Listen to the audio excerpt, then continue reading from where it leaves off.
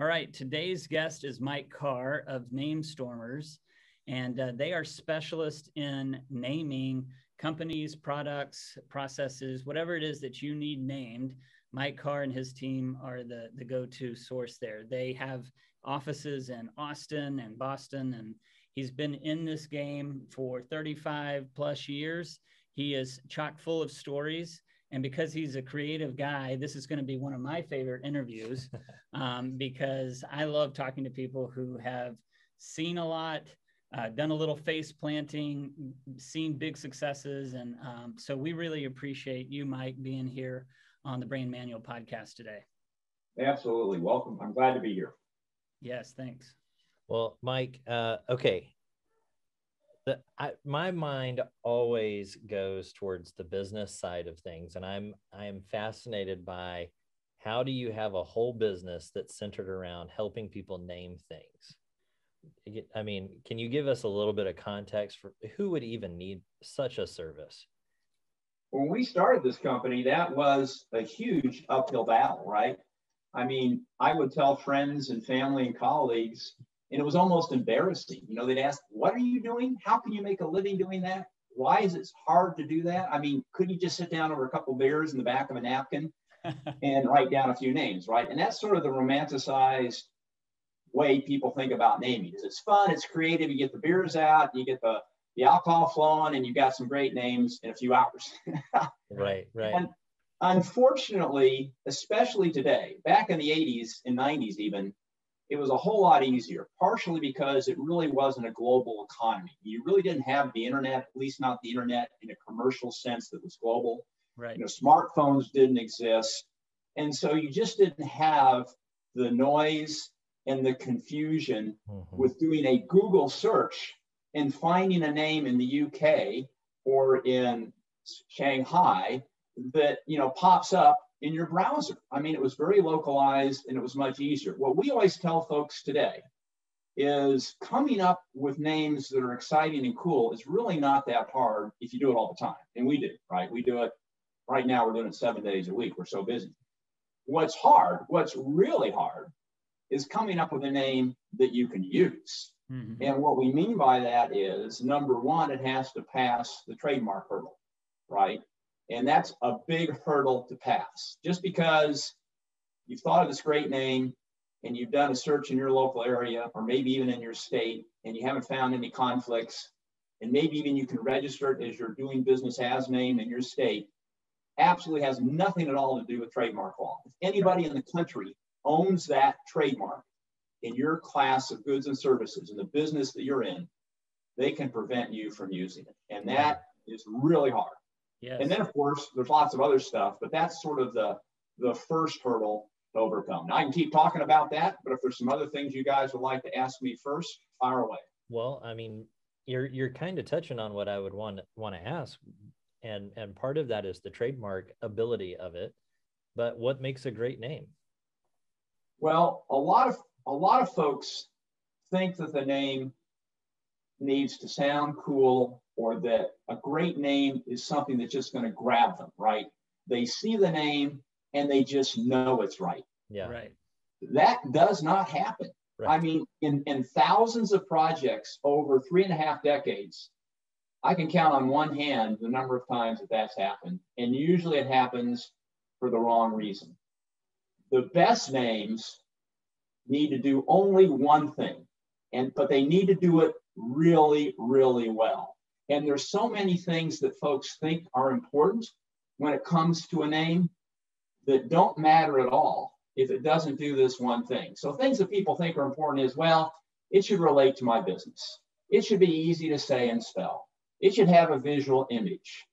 It should just sound cool and modern and hip. It should be a name that my friends laugh about and think is pretty cool too. You know, it's a name that should differentiate me from the competition, et cetera, et cetera. Right. And it's like the 10 Commandments. And I used to teach high schoolers the religious ed, and they can never remember the 10 Commandments, which was extremely frustrating. And I said, okay, if you can't remember all the commandments, just remember the one that's most important. And this is the same thing with naming. The most important commandment is very simple. The name has to be memorable. People have to be able to remember it. And there are a lot of ways to say that. One of the ways that we like to talk about it is it sticks to the roof of your brain. The name is sticky. It's so sticky that when you hear it, it's like peanut butter. It sticks to your brain and it just sticks there, right? And the next day you're still thinking about it. Like, what in the world was that? Or maybe when you have a need a week or two later or a month or two later, you can recall that name because it was such an interesting, attractive name. And I'll give you a couple examples of names that had so many problems. It was unbelievable when they first came out. And people don't think about this today, but these names were memorable. Yeah. So let's talk about Amazon. Amazon was a terrible name. I mean, really, really bad. We would put it in the bottom fourth of all the names when it came out with. Okay, here are the reasons why. Well, what do people associate with Amazon if you've never heard about Amazon before? Well, some people would associate it with the Amazon River, right, or the piranha eat you alive. Some people might associate it with Amazon women, right, and all the inappropriate sexual connotations with Amazon women. Some people might associate it with, you know, the Amazon rainforest that's being decimated, and there's going to be a desert disaster down there before you know it. Why would anyone call a bookstore, when you had fantastic names like Bookstop and Barnes and Noble out there in the marketplace, Amazon? It made zero sense. But the one thing Amazon had going for it was memorable. And it caused people to pause, right? It's like, okay, now what are you talking about? I've heard of Amazon before, but I don't understand a business called Amazon. So it was a memorable name. Google was the same way. I can remember people making fun of Google. Well, that's what my 9-month-old says when she's learning how to talk. Goo-goo, Google. Nobody knew what Google was, that it was this, you know, variation on a math term that was this infinitely large number or whatever the explanation was, but it was a name that aroused curiosity. So there was a search engine at the time that was out there before Google came along called InfoSeek. And most people we talk to would say InfoSeek's a better name because InfoSeek tells you exactly what it does. It seeks out information. Google doesn't say anything about what it does. Right. It's a terrible name. But Google is the more memorable name. Now, I'm not saying Google succeeded just because it was memorable. Obviously, those guys are very smart and they did a lot of things right. But InfoSeek faded away into the ether. And we all know where Google is today. So the golden rule, and it's more important than everything else combined, except for legal availability, is the name has to inherently be memorable. Okay, so I know, for instance, that I think it's somewhere in LA. I know that there is a breakfast place called Egg Slut. Okay, now this would be memorable. I mean, I'm mentioning it now, and I came across this article 18 months ago. It's memorable. It's edgy. There's risk involved, but there's got to be something too about, yeah, okay, well, we can make something memorable. It's kind of like when we have people come to us and say, I just, you know, for publication and publicity, I just want to get on the evening news. And I always say, well, we can get you on the evening news. There's ways to be covered in news reports, but you want to be covered for the right reason, right? And so memorable for the right reason would be part of that. Yeah, well, I'm often asked, people give me a name and they'll say, well, is this a good name or a bad name? And you cannot answer that question outside of context and strategy. And it sounds like a cop-out. Like if someone were to come and say to me, well, I want to name my restaurant Egg Slut. You know, I want to name my fan company Big Ass Fans, which is another name that sort of falls in that same. Is that a good name or not? You cannot answer that question. It depends on, well, whom are you targeting, right? We know that's going to piss off and turn off a big chunk of the population out there. Right. And for most of our clients, that would be a non-starter. We do a lot of research because we used to be part of Nielsen. And one of the things we look for is polarization. We don't want a super safe name, right? We don't want a name that doesn't offend anyone or that isn't a little bit edgy and doesn't raise a few eyebrows. Yes. Because those kind of names, and the name that I mentioned earlier, InfoSeek, is exactly that kind of a name. It's a very safe, descriptive name. Unfortunately, it's very boring and nobody can remember it, nobody cares about it, and it doesn't generate any conversation. A name that's a little edgy that maybe alienates 2 or 3% of your target. That makes it worth conversation. Okay. That's the kind of name people want to talk about. That's the kind of name that spreads organically through the social ether without you having to do hardly anything. So you want a name that's got a little bit of that. But like if we did research on Egg Slut, my guess is it'd be very polarizing, right? You'd have some people that if they just think it's funny and cool, they wouldn't be offended. And they say, yeah, that's so different than anything else I've heard of. I got to try it, right? And I suspect the strategy is, look, if we can pull them in and generate trial, and that's often the strategy with an edgy, really controversial name. We just want people to give us a try. Then the quality of our service and the quality of the meals we serve is going to bring them back again and again and again. Yeah. But if we can't get them in the door, because there are a zillion other restaurants in LA and everybody's competing for that same, morning day part, we're never going to get out of the chute. And so we need a name that cuts through all that clutter without us having to spend hardly any money and generates that conversation. And if that was their strategy, Egg Slut might have been a great name for a small segment of the population, but maybe it's large enough to generate the trial and they have a great enough product and service and menu that then word of mouth does the rest. But for other clients, it would certainly not work very well. Well, you bring up a point that we encounter often in design, which is when you encounter something that really you hate, like creates that visceral response of like, ugh, I'm rejecting this outright. One of the things we have to talk about constantly is, well, they're not talking to you. So it's entirely possible that that thing that is so revolting to you is absolutely landing with a segment that is thrilled about it. So it sounds like there's some definite crossover there.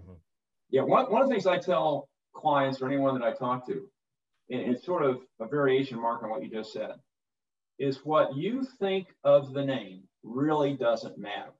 And that just drives our clients crazy, especially owners of small startups where it's the company name. And they look at me and say, you absolutely are wrong. The name of my company absolutely does matter to me. And I say, well, it's a bit of an overstatement. But the only thing that really counts is what your targets think of the name. That's right. Now, the targets aren't necessarily, though, just the customers. And that's where a lot of people get confused. Often, the customers are a huge target, maybe the most important target. But in some cases, that's not the case. In some cases, it's the employees, right? You need a name that gets the employees excited, especially in certain industries today. Now that we're coming out of COVID, it's hard to find talent, right? A lot of folks have just sort of gone off the grid. Right. And so it's a recruiting nightmare. And so you need a name that energizes and excites the right kind of people you want to bring in the door. So your number one target might be those employees, because with the right people, you then can generate the sales, pull in the customers, but you need that name to work for employees. For other clients, it's the investors, right? We do a lot of work with startups or folks that are in their A round or their B round of funding. So they've got some VC money behind them, some venture capital money behind them. They're looking at that IPO, right? They're looking to take their name and have a public offering at some point. And they need the investment community, the analysts, the financial guys and gals that follow that industry to be excited about the name. And that's not necessarily always the same name that really excites customers. I would say generally, though, it's the customer. In some cases, it's the distribution partner, right? We have some small retailers that often rely, or they used to rely on brick and mortar. I think that's going to come back. They rely on the big box chains, the big brick and mortar outlets for distribution. Yeah, they can do a certain amount on their website, and maybe they can do a certain amount on Amazon, but Amazon takes a big chunk of that margin right out of their sales dollar. So they're looking for the big box retailers, and they need to make sure that the name works for the buyers, right? Works for the buyers at those big box or those retail companies, so they can get the distribution that they need. So it's not always the customer, but you're absolutely right.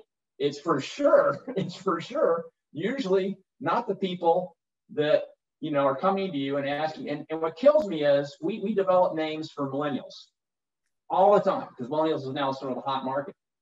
We'll have a committee that we present to of 8 to 10 people. There's not a single millennial at the table. So what are we gonna do? Right. It really doesn't make any difference what you guys think, right? Right. So how frequently does it happen that you watch a client pick the thing they shouldn't pick? Now, I know that you would work very hard not to be presenting anything that you wouldn't feel great about bringing to the client as a possible selection. But in the course of teasing out and really doing the deep dive, do you ever see a client pick against what you really see as their best interest, and they just like double down, lock down on it's got to be that? I'm going to piggyback that with another angle of, how do you move a business owner who is in love with the name they're bringing to you? I mean, how often does that happen? That they're like, well, I had some ideas for you. And you're like, these are awful ideas, but they're kind of married to it. You can tell. I mean, how do you navigate all that? You can tell we've had moments where you're just like, no, not that. Whatever you do, not that. Yeah. Unfortunately, both those scenarios come up a lot, right? Mm-hmm. Unfortunately, a lot of folks will go with a name that we don't think is their best choice. And the data may even show that, and they ignore the data. And Tim, that sort of goes to your second question. If the owner is in love with a name, we always ask for permission to test that name against some new name ideas. And before we do that, we say, if the data clearly shows on a variety of metrics that some of these new names score better than the name you really like, would you be willing to change the name? And if they say no, then we don't proceed. There's no reason for us to have an engagement when we don't think the client's going to listen to our advice. If they say, I would consider it, I may not change my mind, but I would at least consider it, then we're balls to the wall. Then we want to take on that project. They still sometimes at the end won't change, but at least they were willing to consider the possibility, right? So we at least need them to have that degree of openness. I'll give you an example of a name we came up with, and I've presented more than once, because we do a lot of work in the tech space. So we work for almost all the major semiconductor manufacturers and a lot of the computer manufacturers. And they all pretty much want the same thing, whether you're talking about a new chip or a new computer. The value prop always has something to do with it's faster, right? Mm-hmm. Now anymore it's not that, because they're all so fast. But for many years it was, well, this is now twice as fast as our old version.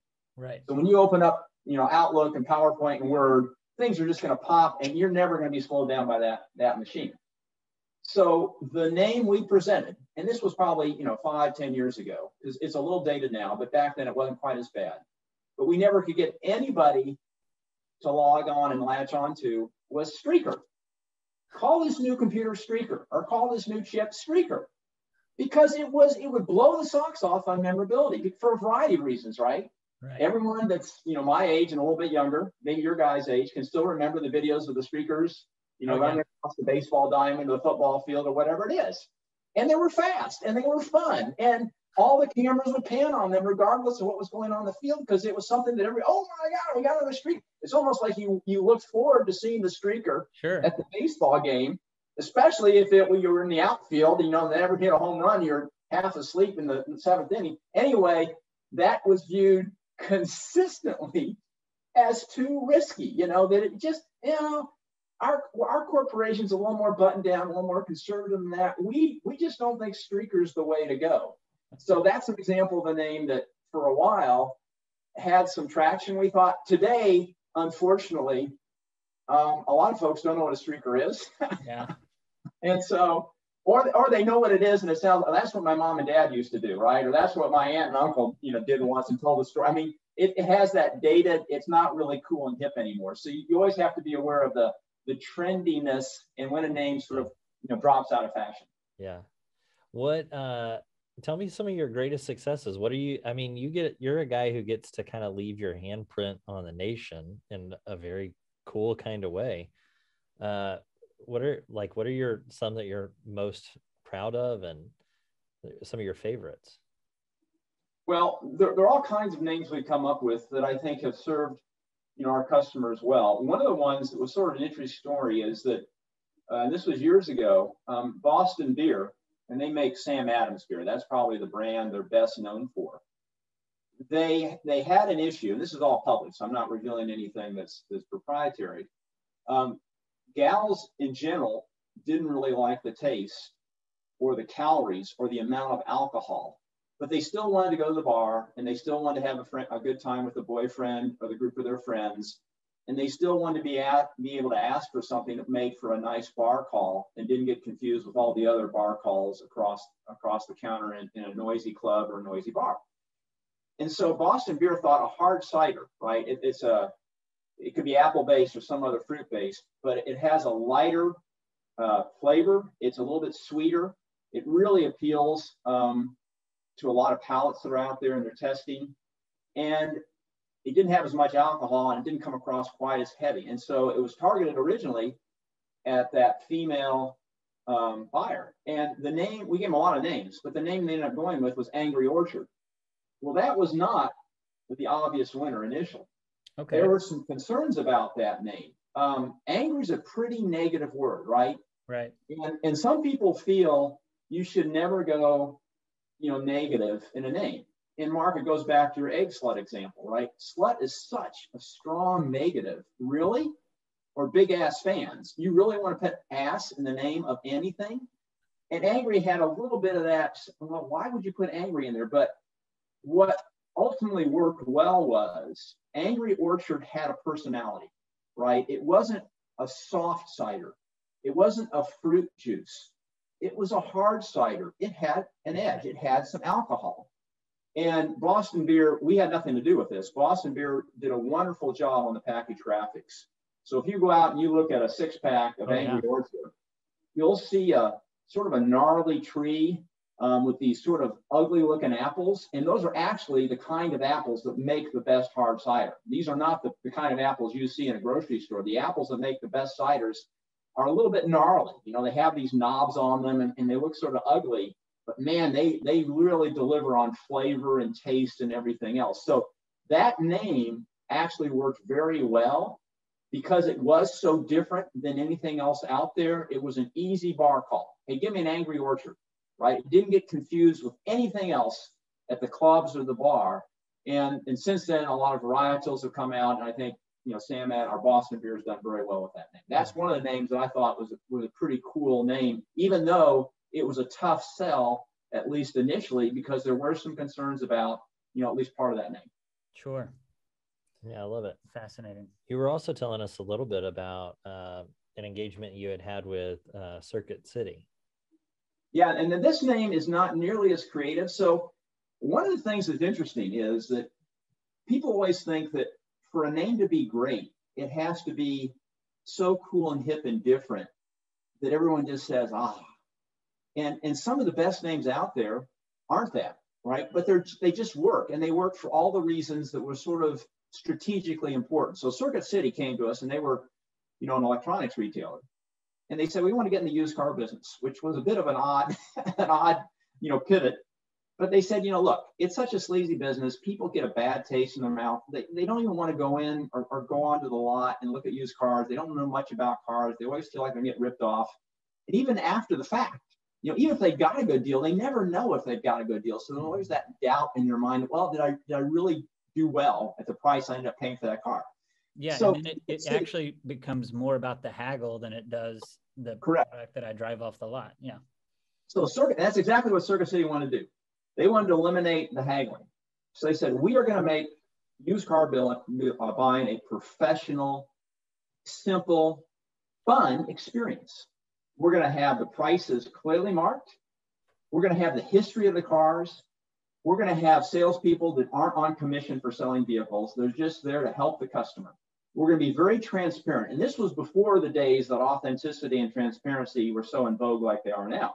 Mm-hmm. I mean, they really sort of innovated that in the automotive space, at least, showing you exactly the history of the vehicle, all the stuff, And so we gave them a lot of names, and the name they ended up going with was CarMax, which isn't a real sexy name, but it was a great name at the time because they wanted a name that was short enough that it could pop off a billboard when folks were driving down the street and they knew where to turn in. So whether you were on an interstate or just a busy highway, CarMax on a big billboard, you could see from pretty far away, and it sort of told you what it was, right? Well, it has something to do with cars. And Max could be a lot of inventory. It could be a maximum experience in terms of customer service and professionalism, who knows, right? They sort of built that story around CarMax, which is another reason they like the name, is that it had enough runway so they could take the max portion and turn that into a complete story about how they were sort of maximizing the whole buying experience, right? Better inventory, no haggling, guarantee, all the things that you weren't typically getting in the used car buying experience, CarMax sort of brought to the table. So it was an easy name to understand. People could remember it. They didn't remember it for the same reasons you would remember an Angry Orchard, right? Angry Orchard was sort of sexy and fun and had a personality. CarMax was just very functional. I get it. It's where I can go buy a car and I'm not going to be, not going to feel ripped off or anything. And so since then, of course, Circuit City has gone out of business and CarMax is flourishing. So that's another example of it. It's also really well balanced, the CAR and the MAX. That's nice. I like that. Yeah. Yeah, there was another name we came out with years ago before the green thing became a big deal. But Freon was known to harm the ozone layer. And so regulations were starting to appear that Freon is going to have to be phased out over the next 10 years around the world. I mean, this is a big deal because people back, even 15, 20 years. So, but the problem we had, United Technologies came to us and they make Carrier air conditioners and Bryant furnaces and the kind of stuff that people have heard of. And they said, we need a name for a new Freon. The problem we have is we got thousands of dealers. And these dealers have to be able to explain this name quickly to their customers who are fixing to buy, a Carrier air conditioner. Right. So it can't be that different, but it needs to sound greener and cleaner and better and more environmentally correct than Freon. So the name we gave them was just Puron, Puron, instead of Freon. Now that actually violates some of the rules you would normally follow in a new name, right? You normally would not want a name that's confusingly similar to the name you're replacing. But that name worked really well because it was confused. It was similar. It wasn't confusingly similar, but it was similar enough that dealers could say, oh no, you don't want Freon, you want Puron, because pure just inherently sounds more pristine, cleaner, healthier, better for you, better for the planet, better for the world. And so the name didn't require hardly any education or sales effort to sort of convince consumers, well, of course I want Puron in my air conditioner. I don't want Freon, which is that old refrigerant that's being phased out because of the damage it causes. Right. How often have you seen businesses get into hot water because of their name? I mean, is that a regular part of your world? And yeah, I mean, more so today than in the past. I mean, every decade, it's much more challenging to get a name cleared because there's so many hurdles, right? And in some cases, a small startup won't get in any trouble until they get bigger, right? They don't go through the trademark registration process. They start using the name. They're okay for a few years because they're below the radar. And all of a sudden they start growing and they start, having more of a web presence and a social media presence, and they get the dreaded cease and desist letter. And that's what it's called. Right. You'll get a letter from a lawyer and it says, cease and desist. You got to stop using this name and you got so many days to do it or you're going to get sued for trademark infringement. And that just starts all kinds of alarm bells and problems, and it happens all the time, and it's a mess. But we get a lot of business, unfortunately, from folks that were sort of in that situation. I can think of cases where 10 years have gone by. Someone's used the name for 10 years, and they've finally grown to a large enough size. Or another thing is they've extended their business, right? And let's say you start out as a restaurant. Your example, the egg slut example. You start out as a restaurant in LA. You got one location and you never bother to register your name as a trademark and you use it. Or maybe you do register. Maybe you register for restaurants. But man, it's a cool brand. People like egg slut. We're gonna develop a line of apparel because we're gonna have some egg slut, jeans. They're really edgy, and we're gonna have some egg slut shirts. Well, just because you have trademark rights to use egg sluts for restaurants doesn't give you any trademark rights necessarily to use it anywhere else. And so you start doing that, and then you get sued by the person that you're infringing upon because you've extended your brand. You've grown your brand into these other areas. That's a very common problem we also run into with folks these days. Yeah, those egg slut sweatshirts are huge in Iceland, and we never saw it coming. So when is a good time to name yourself properly or change your name? Well, if you know you have to do it, and we often talk people out of changing a name, which seems a little counterintuitive since we're in the naming business, but we've had clients come to us and they say, we've used this name for 30 years and our board of directors thinks it's time to change the name. And we say, well, is there any other reason you're changing the name? Has your business model changed? Are you doing something new, cool, and different? Are you extending into new areas? Is there any legal problem with the name? Your customers dislike the name? Oh, no, our customers love the name. We're pretty much doing the same stuff we've always done. We're growing at a reasonable pace. We're just tired of the name. Well, that's not the reason you want to change the name. And the reason for that, of course, is it is incredibly difficult to build equity in any new name today. There is so much noise out there from so many different channels, whether it's, all the social media venue. I mean, just pick it. I mean, we are just bombarded that every one of our clients, except for the most sophisticated, underestimate how hard it is to build that unaided awareness. And that's the first pillar. That's memorability. When I talk about memorability, I'm talking about unaided awareness. That is, if we showed you guys a bunch of names, and this is how you test for it. You can't ask somebody if a name's memorable because they can't answer the question. So the way we do it is we'll go out and we'll ask a bunch of folks, which of these names do you like the best and why? And we ask them a bunch of other questions. We thank them very much. We don't tell them ahead of time we're going to do this. We let a day go by or two, no more than 2 days. We recontact them. And the first question we ask them is, hey, remember those names for that new restaurant we talked about the other day? Oh, yeah, those are great. Super. Which ones can you remember? Right. Unaided awareness, unaided recall, unaided awareness, 24 to 48 hours after initial exposure. What's so interesting is the names they say they like the most are often not the names they can remember initially, because they tend to gravitate, we all tend to gravitate towards names that are familiar, that sound right for the category. And those are the names that are comfortable. Oh yeah, that makes sense for a cereal, or that makes sense for an automobile. That's the kind of name I would want my next car to be. But it sounds like all the other names out there, and so they either forget it, or they confuse it with a competitor name, or they get it partially right and partially wrong. The names that are novel, that are catchy, that are different, that are a little bit edgy, those are the ones that are memorable. They may not score as a favorite. They won't necessarily score at the bottom, but that's why it's so important to do that. That's great. Yeah, that's fascinating. Man, okay, so we always ask this question just to give you platform. Is there anything in particular right now that you're excited about that you want a general audience to know about, to be aware of? Is there some new territory that you're pushing into? Well, yes, there is, and it has to do with how you test for a name and how people think about names.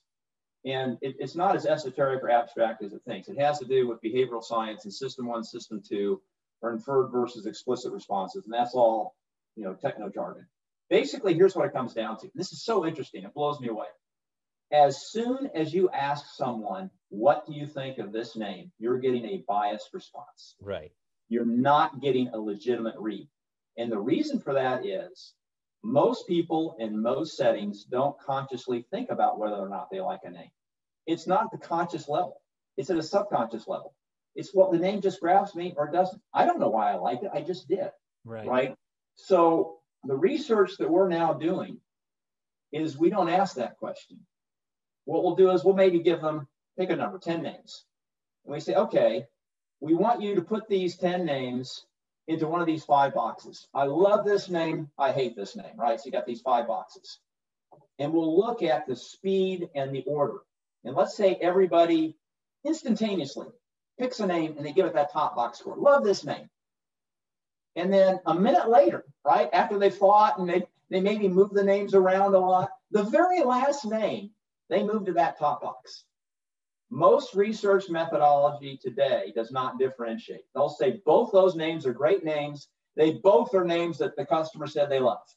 But in the real world, we all know that name that they just immediately and intuitively with almost no thought picked is far better for almost every one of our clients than the name that required a lot of thought, because nobody goes there, right? No one's going to think hard about a name unless they're super excited about that product, or they're creative types like you guys are and we are, right? So that's something that we're excited about, and I think that's the direction that naming research is going, and we're certainly trying to push that in that direction too. Wow, that's pretty fascinating. So you're not necessarily even looking at the quality, value, content of the name. You're just looking purely at speed. Order and speed. And there's some other things, right? I mean, indecisiveness is something else. I mean, sometimes if they're doing this online, you can track the number of mouse clicks and how they, or the number of pushes with their finger. And a name they can't make up their mind about, right? They moved it, I hate it, I like it, I'm not sure. And you never know where it's going to end up. It's meaningless because nobody thinks about a name that. I mean, think about names that you guys react to, and you guys are not even normal. You know, you'll give it a second or two in most cases, at most, and then you're gone. You know, and if it grabs you, then you might pick up the package if it's in a store, or you might click to the website if you're doing some web browsing, whatever it is. Mm-hmm. All of this is such a fascinating whole arena of thinking and of knowledge. And you know, we talk about how often the deep value is not in places people look for it.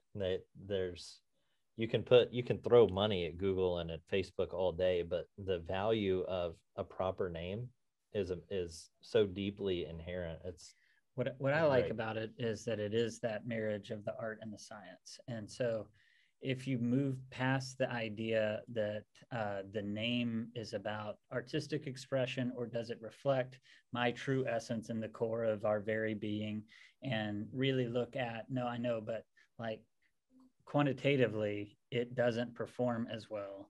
That is a fun mix, because it doesn't really matter how gonzo creative it is if it's not landing. So, wow, Mike, thank you so much for spending time with us today. We got a lot out of this. Yeah, absolutely. You bet. Well, let me leave you with one last thought. And it's pretty obvious, but I always like to close with something I think is a takeaway. You only have one chance to make the right first impression. And that almost always is your name, right? In conversation, if you yourself personally introducing yourself, my name is Mike Carr.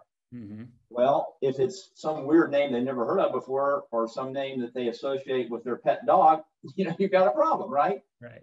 And so that's what we always tell clients, right? Is you have to think about, is this the name, you know, that's going to create that impression, that memorability that I really, really need? Because you only can do that once, you know, and then it's just catch up after that, right? That's right. So something to think about as you work on your next new name. Yeah. Thank you, Mike. Sure. Thanks, Mike. Thanks for your time. Thank you, guys. Appreciate it. You bet.